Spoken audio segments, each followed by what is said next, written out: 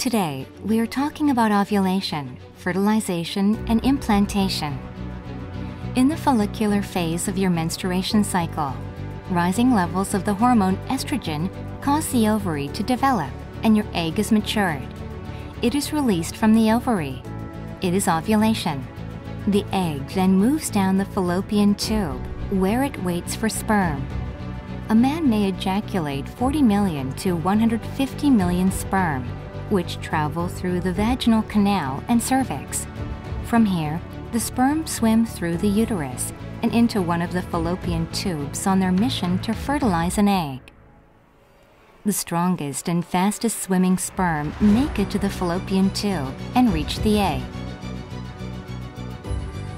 Only one sperm to penetrate the extracellular matrix of the zona pellucida that surrounds the egg can meet egg and succeed fertilization.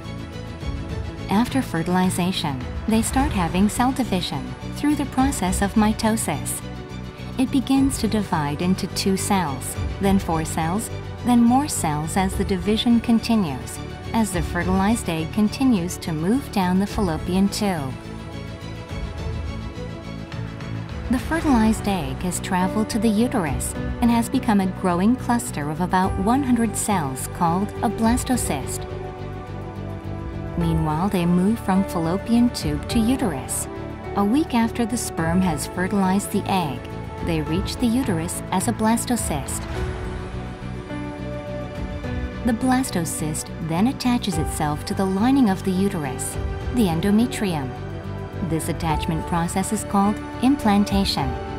This attachment to the uterine lining is what allows the embryo to receive oxygen and nutrients from the mother and continue to progress and grow into a fetus. As soon as the implantation is complete, the embryo begins to produce the hormone hcg. This is the hormone that turns a pregnancy test positive. hcg plays an important role in early pregnancy. Release of the hormones estrogen and progesterone causes the endometrium to thicken, which provides the nutrients the blastocyst needs to grow. For the first 7 weeks, a developing baby is referred to as an embryo. The embryo's eyes, ears, nose, spine, digestive tract, and nervous system are beginning to form. The tube for the future heart starts beating. The second trimester is a time of rapid growth for your baby. The lungs, heart, and blood systems are also developed during this 3-month period. Your little one will get a whole lot larger in the 3rd trimester.